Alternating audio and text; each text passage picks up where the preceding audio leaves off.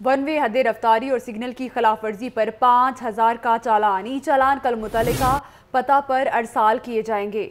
इस पर बात करेंगे चीफ रिपोर्टर मुजाहिद शेख से। मुजाहिद, कहिएगा, शहरियों को अब काफी अलर्ट रहना पड़ेगा।